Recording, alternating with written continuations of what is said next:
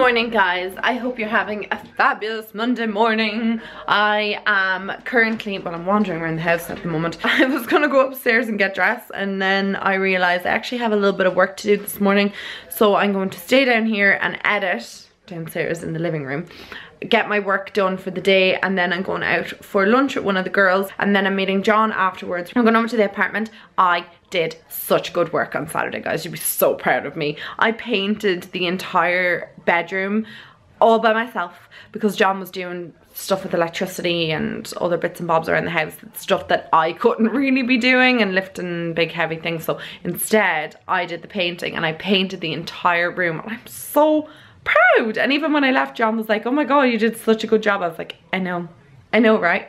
We got there at about, I'd say, 11:30 on Saturday morning, and we didn't end up leaving till around 9:30 on Saturday night. And we had a Domino's. We brought it into the apartment, into the bedroom where I'd painted, and we sat and ate our Domino's, and I just admired all my handiwork, really, to be honest. I was very, very, very proud of myself. So that was all we did on Saturday. And then yesterday I had a massive migraine. I'm not sure if it was from the paint fumes or just it was hormonal or whatever, but I literally could barely move. Actually, do you know what? I need to go and sit down on the couch because I'm just standing here holding a camera. It'd be much more efficient if I sat down. Yesterday was not good. The headache was horrific. Like, I get headaches all the time. Like, I've suffered from them. I've been to like head specialists. I spoke to like the head specialist in Beaumont, and it's all due to like hormones and genetics and whatever, and it's just a way of life for me at the moment, or like has been since I was about, I'd say about 13 or 14. But yesterday was the worst. I woke up, like, John went for a run in the morning, and when he came back he was like, you're still not out of bed, and he was like, you alright? And I was like, no, I don't feel good at all. And he was like, come on, I'll make you breakfast, you'll be fine. I had breakfast, and then I had tea because I couldn't even drink coffee. The smell of it was like, ugh.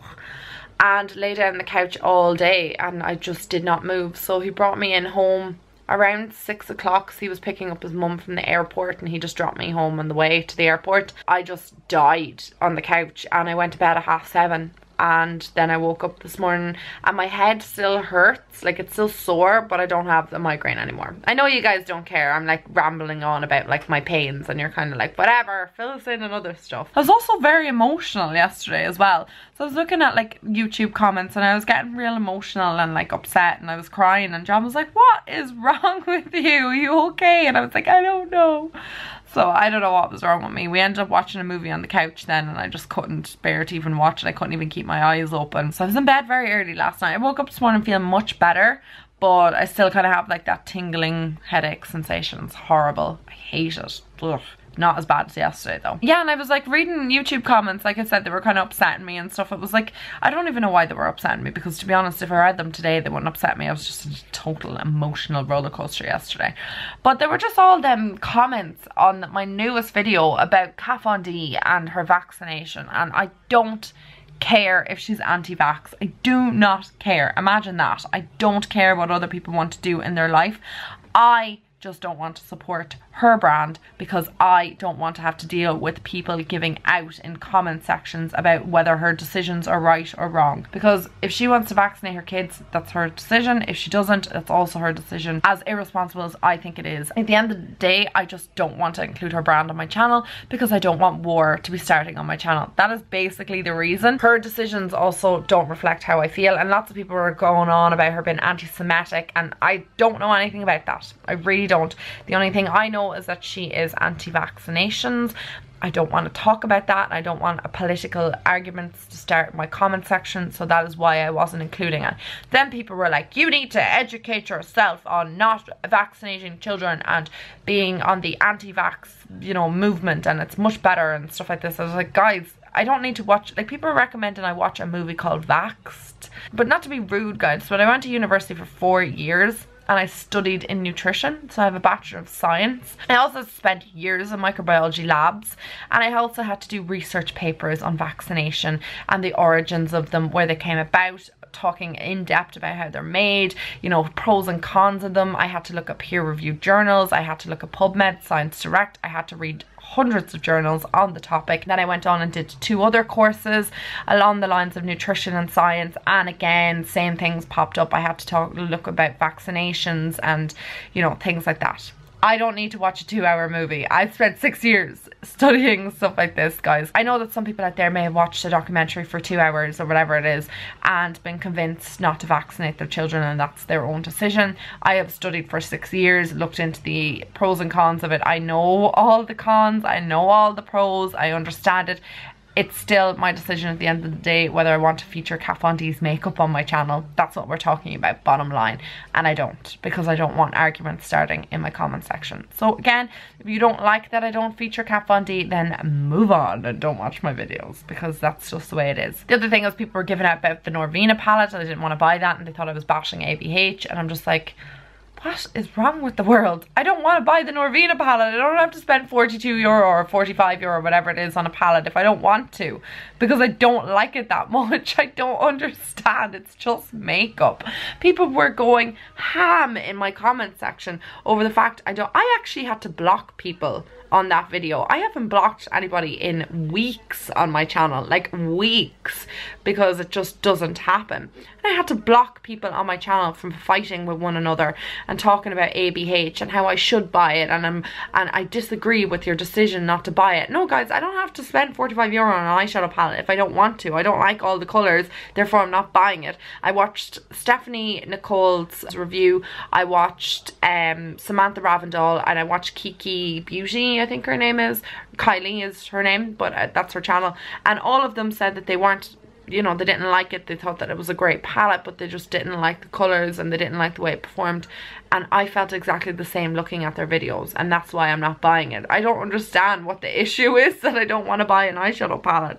I don't get it. I don't get the world by times. I really don't. So between ABH and Kat Von D and my migraine yesterday, I was just spent and I just had enough, and I was like, I'm going to bed early. I have enough of the day, and I am glad I'm not featuring Kat Von D on my channel anymore. If that's the response that I have from saying I'm not going to feature them, imagine featuring and using the makeup products, the war that would start. I just can't be dealing with it, because it's just not good.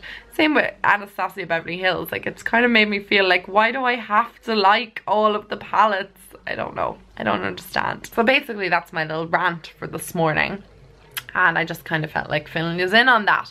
Currently I'm watching Sex and the City and I'm editing, and I'm very happy this morning, so there's nothing that could tear me down at all. No migraines, no comments. I'm in amazing form. So I'm gonna get back to work and I'll talk to you guys in a little bit. Guys, I don't know if any of you follow Carissa Pucas. I absolutely love her. I've watched her for probably about 6 years, maybe 7 years. I think I've watched her since nearly the beginning of her channel. But she put this video up yesterday, and it's the truth about her breast implants. It was an absolute epic watch, guys. Very interesting, really intriguing. And if any of you guys are interested in this topic, or even if you're not and you just kind of want to listen to Carissa talk about her journey, then I definitely recommend watching this. I was glued to it. It's a 44-minute video, but I was actually so intrigued by everything she'd been through, and I couldn't stop watching. I think she spoke so articulately. She had all her facts and she had all her information, and I just thought it was an amazing video. Definitely check out Carissa's channel if you're not already subscribed to her. That's her channel there, and she is amazing, and I just think the way she told her story was fabulous. It just made me admire her even more. I mean, I've loved her channel for so long, but I just thought that this video was amazing. Hey guys, so I am ready to go. I'm just finishing a beauty video and just scheduling it to go up today, so hopefully all goes well. I still haven't got the thumbnail fully edited, but I think I should have time after I meet John to do that. So I'm gonna go meet one of the girls now for lunch. I'm so excited, and then go see John in the apartment, and then we're going for a drive because he wants to show me something. He said, he was like very vague on the phone. He was like, I want to bring you somewhere, I have to show you something. So I was like, okay, right, we'll do that. So I gotta lock up the house now, get myself into the car, go get Diesel. I just finished, like I said, doing my makeup. I'm wearing the Tarte Shape Tape foundation today. I don't know how I feel about it. This is the first time I've actually worn it since I came home from China, believe it or not. So it's been a hot minute since I've worn it. And I don't know, we'll see how the wear of it goes today. I'm wearing Inglot all of my lips. So I'm wearing the 63 lip liner, the lipstick in Champagne, and then Goldie Lips on top. and then I'm wearing the Jaclyn Hill palette all over my eye, and then I'm wearing Morphe lashes, and I don't know what's in my waterline. Look at me here. What is in my waterline? That's the weirdest face I've ever seen. MAC Teddy liner, and then I'm using the Ferocious Brows through my brows.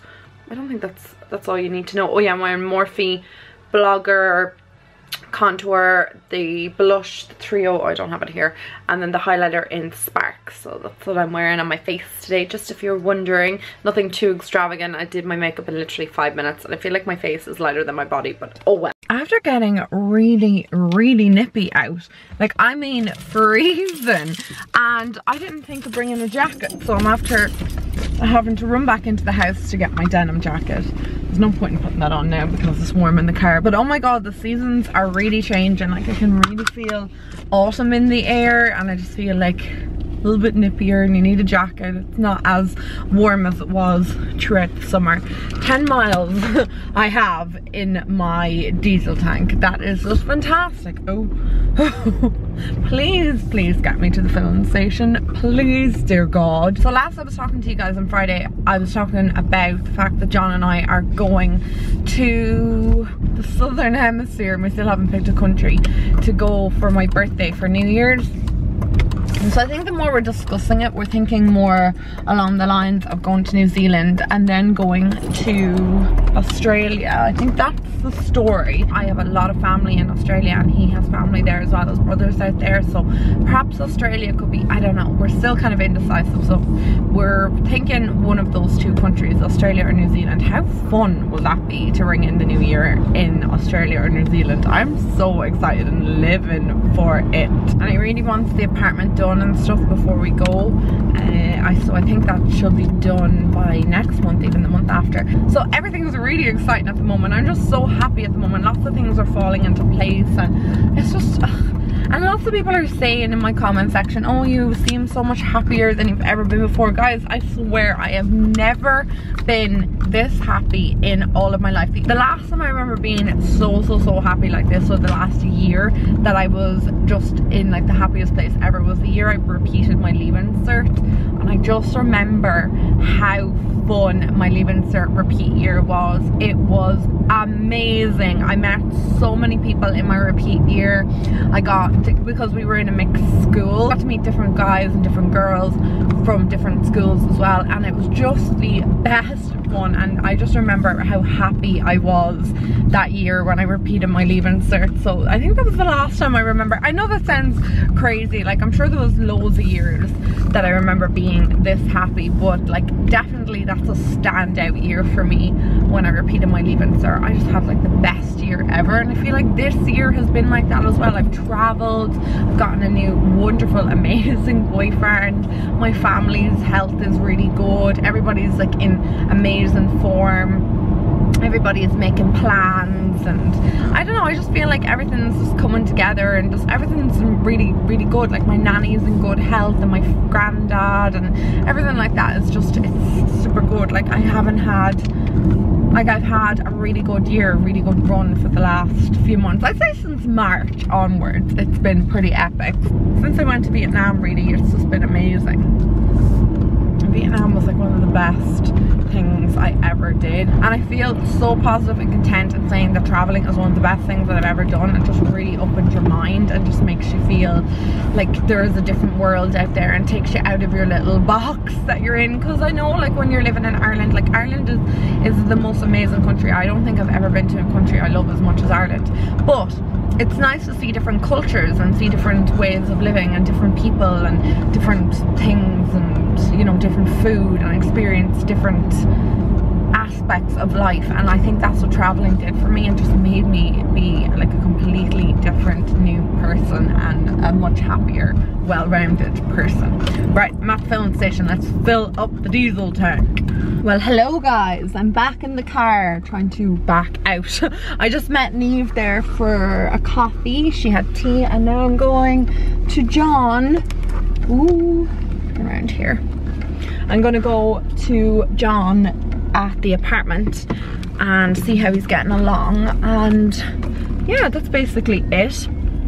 I had a lovely catch up with Neve. I haven't seen her in forever. It's literally been forever. So it was just lovely to sit down, have coffee and just catch up with her, and I missed her so much. So you know, like when you haven't spoken to friends in ages and you just have a catch up, it's just so lovely to see each other. So we're like, we can't leave it this long the next time. We'll meet up in a week or two or whatever. I must call out to her in her house, or we'll go for dinner or something with the boys. She can bring her husband. I'll introduce her to John. That's what I always say to people, like, your friends are the most important thing ever. Like when you go through struggles in life and stuff, your friends and your family are there for you no matter what, and that's when you know like you have true good friends. And like even when I was going through crap times, like Neve was texting me and writing to me and stuff, and it was just nice that she wanted to meet up and see how I was keeping. And same with today, like that we met up finally. Oh my god, oh maybe they're testing for fire. I'm just at the fire fire station, and they must be doing like drills or something, because they have set fire to the fire building itself. So maybe they're doing like practices or something. I know that was a bit weird because it's just kind of unusual to see flames coming out of a building, but it's right beside the fire station, so I'm presuming that's what they're at.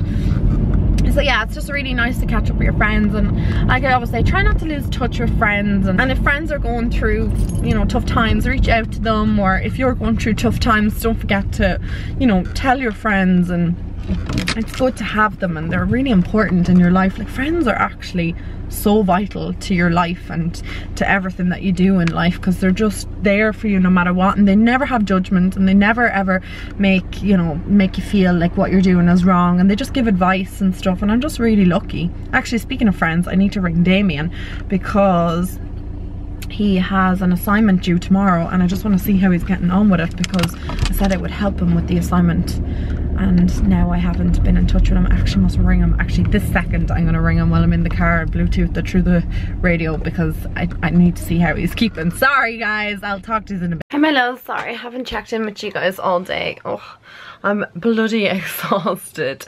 I spent the evening with John. I was over in the apartment first. Oops. Oh, we had to go to the dump and stuff. We had to bring like things out of the apartment that needed to be dumped. Exciting. And then John came over to my house and we had lasagna, and finished watching a movie that we were watching for like the last ages. I think this is like our fourth attempt to watch it, so we finally finished it. Yeah? Where are you? I'm in my room. Yeah, actually. Yeah. Yeah, I'll do that. Yeah, I'm just vlogging. Just talking to Ollie there. Yeah, so that's basically all. Now I'm going to spend a little time with the sister. John and I went and looked at carpet samples and lino samples and tile samples, and that's what I was helping him with this evening, because obviously he's going to be doing like carpets and stuff in his apartment, so that's what I helped him out with this evening. And he has a stove that he bought, so he's gone out to his home house now to put the stove in the boot of his car to bring into the apartment tomorrow. And I'm going to go in tomorrow and help paint again a little bit more, but I've work obviously to do tomorrow, and I just kind of want to get all my work out of the way, and then I will go and assist him and help out. Oh look, my nose, I've no foundation left in my nose or foundation on my mouth. That's what happens when you kiss your boyfriend too much. It like all rubs off. Oh my god, totally TMI. Anyway, I'm going to spend a little bit of time with Ollie, and then I will catch up with you guys tomorrow. I think today's vlog is long enough. I hope you enjoyed it. Actually, I want to take my eyelashes off. Oh my god, the best part of the whole day is taking your eyelashes off. I wish I did it hours ago. Okay guys, I will talk to you all tomorrow. I love you so much. I hope you enjoyed today's vlog, and yeah, I hope you're all happy and healthy and keeping well, and I love you all so much. Mwah. Bye.